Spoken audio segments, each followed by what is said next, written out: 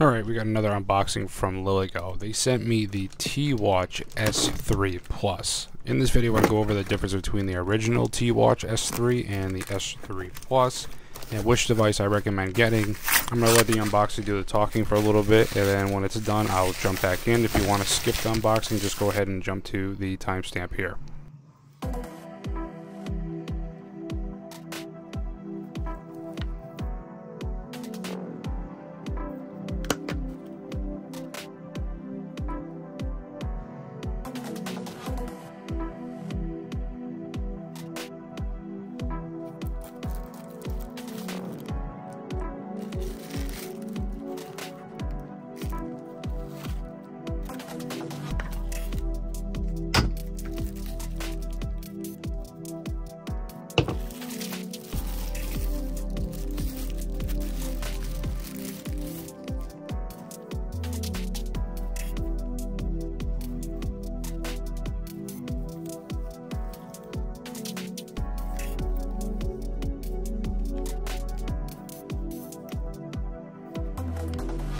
Alright, so now it's time to compare the two. So they got the original S3 to my right and the Plus to my left. So right off the bat, it's definitely thicker. So the T-Watch S3 is 13 millimeters and the T-Watch S3 Plus is 20 millimeters. So a little less than double.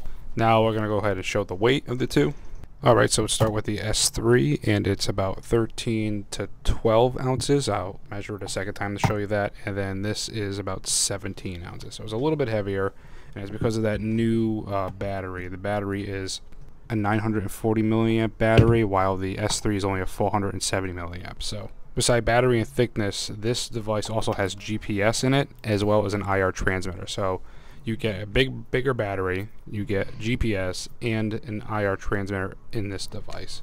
So I'll be curious to see if I could put the Bruce firmware on this, or if there is a firmware available for this that I can do pen testing with. But my thoughts on this device: I had Bruce firmware on the previous S3 watch, and it worked all right, but it was a little buggy on the wrist, and it didn't get a really good range because I think how small the antenna really is on it. I mean, is it good in a pinch? Yes, it would work. Do you really need the extra battery life for pen testing? More than likely, you're going to turn it on for pen testing for a little bit and then turn it off. It's not something you're going to run continuously. There's other devices that are probably better for pen testing, like the LilyGo CC1101 that you're probably better off using. It has more buttons and it's actually designed to do pen testing. But for the watch, I think it would be better off for Meshtastic. So once they come up with a firmware dedicated toward it, we'll put Meshtastic on it. I think it'll be better because now that it has GPS, I think that linked with Meshtastic would be a little bit more beneficial than what we had previously with the S3.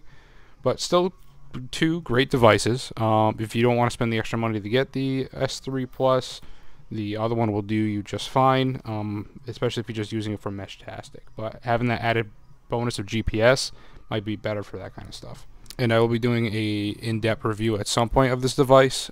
This is just for the unboxing and a brief overview. Let me know what you think about these type of style unboxings. I'm trying to switch it up a little bit and also give a little bit more information just in unboxing, so I kind of get like a brief overview and a comparison all in one. And you can skip to wherever you want in the video, just so you just get the information that you need and then you can leave.